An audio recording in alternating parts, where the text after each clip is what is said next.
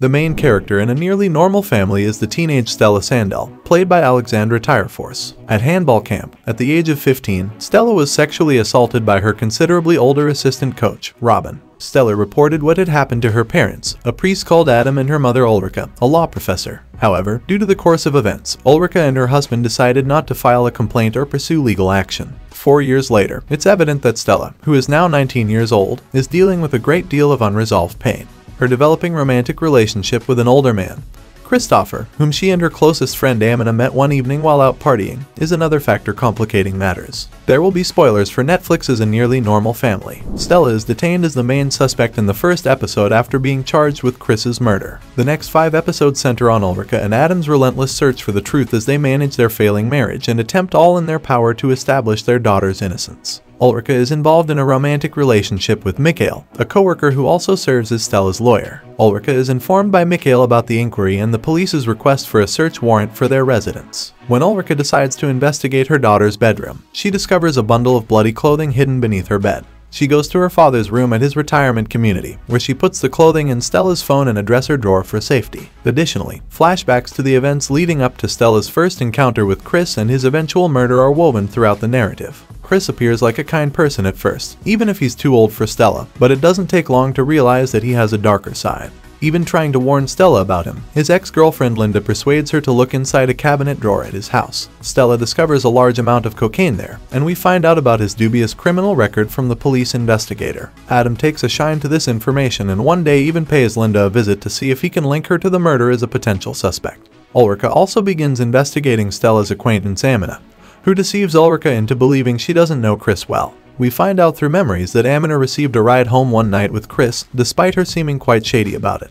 As everything is coming apart in real time, the memories start to depict Chris in a worse light. Despite Stella's evident discomfort, he attempts to force her into allowing him to take her nude photos. Later, when he gets the notion that sleeping in a priest's bed is appealing, he almost rapes her in her parents' bed. Stella recalls being raped by Robin, and it's obvious that she feels threatened at that very time. If your lover begins to remind you of your rapist, this is definitely not a good indication. Stella is still being held in detention for her trial at this time. She began seeing a therapist there, who assisted her in beginning to process what had occurred to her when she was 15 and even convinced Stella that the rape was not her fault.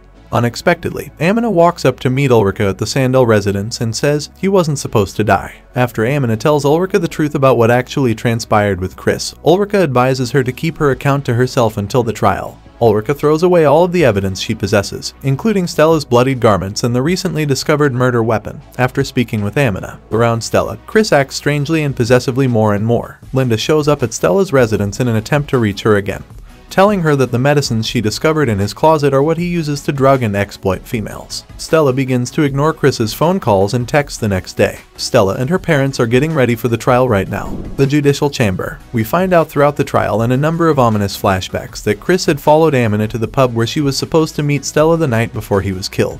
He led her back to his place where he sexually assaulted her after tricking her into drinking poisoned wine. Ulrika was expecting Amina to provide her version of events at the trial, not beforehand, and this is what Amina told her. Her rationale was that they would suddenly be unable to show beyond a reasonable doubt that Stella was the perpetrator if the prosecution found out that another suspect was in the vicinity of Chris' flat that evening. But if Amina had alerted the authorities beforehand, the prosecution would have switched to attempting to establish Stella and Amina's joint involvement.